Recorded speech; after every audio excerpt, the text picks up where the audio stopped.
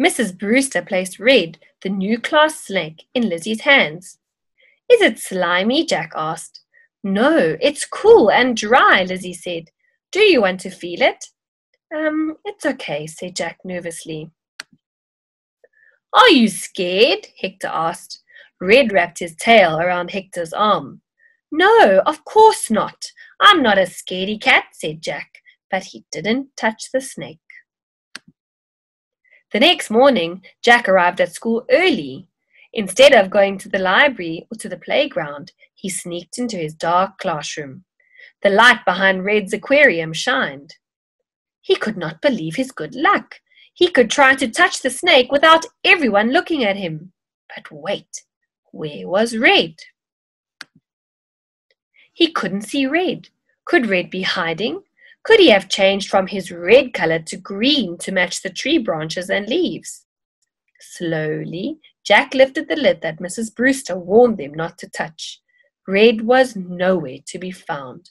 Red had escaped. Suddenly, the lights went on in the classroom.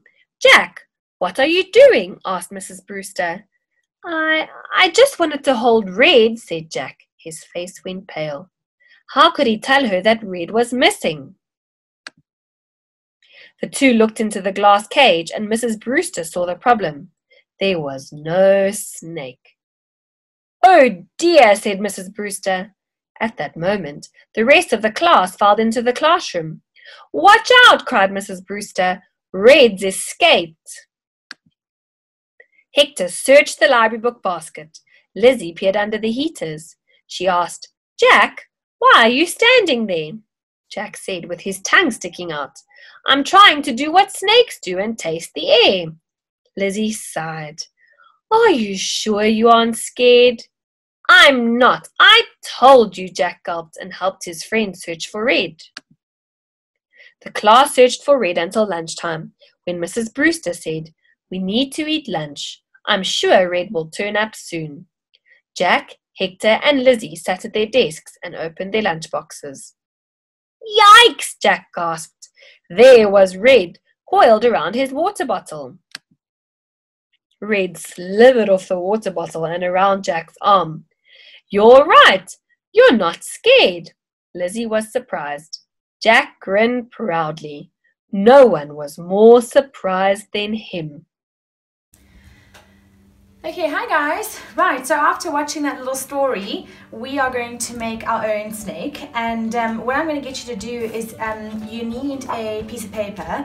I'm working with an A3 piece of paper, but if you don't have A3, then you might want to try sticking together two A4s to make it into A3. Okay, so the first thing I'm going to do is I'm going to get a circle, the biggest circle that I can out of an A3. Perhaps get your mom and dad or your brother and sister just to try and get you the biggest space possible, okay? And then you just need to do a circle outline like that, all right? When you've done that, you then need to start on one of the corners and you're going to do a spiral inside your circle. One of the things you must watch out for though is don't make the spiral too narrow, which means too close together, because otherwise your snake will not work as well. So I'm going to start here and you'll see my spiral. And he's going in. Can you see I'm not making it too small? And then I'm going to stop it over there because now that part is the head, all right? And so what I want you to do is you're going to get your crayons or your pencils or whatever it is that you have, and we are going to draw some patterns on our snake. So now we don't have to draw a snake like Red. You can do any snake you like, but I would like to see some patterns on here. And some snakes have diamond shaped patterns. So I'm going to do some diamond shape kind of patterns. And remember, the pattern is going to change as it twists around, which can be quite tricky. So just think about that as you go. Can you see that my diamond is changing shape as it goes around like that? Anyway, you're able to do any design you like, yeah, have fun with the designs.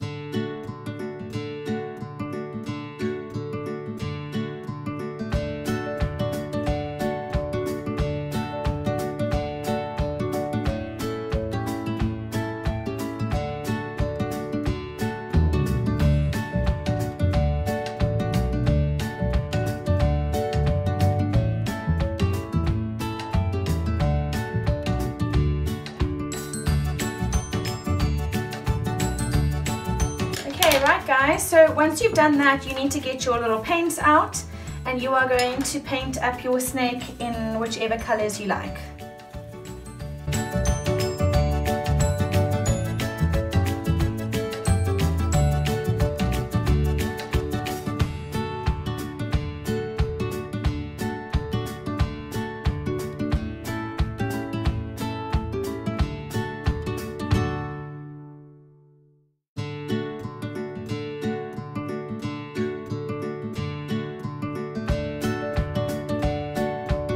Right guys, when you finish that, you need to get a pair of scissors and you are going to cut out your snake.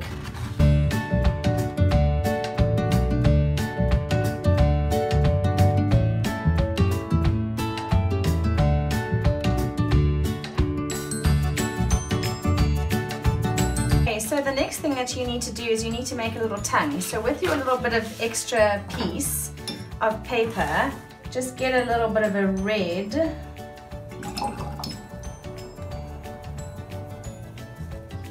Paint on a bit of red.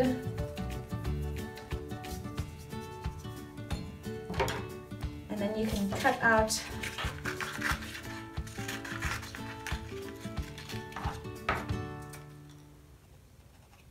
a little serpent's tongue.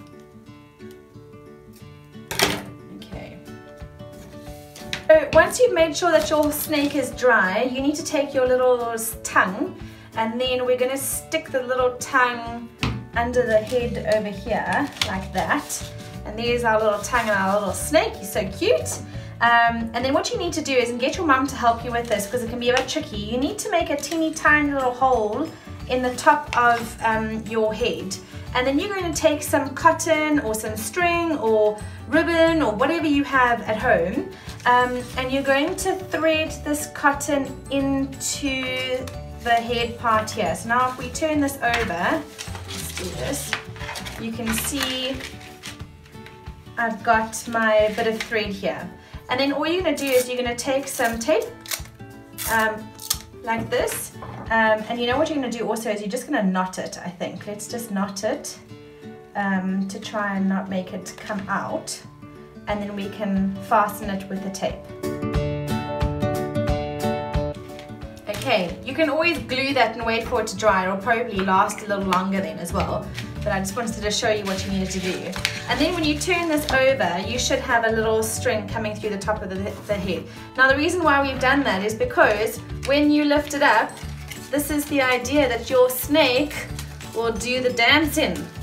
So there's your dancing snake, guys, which is pretty cool. And if you take it into the garden, it looks even cooler.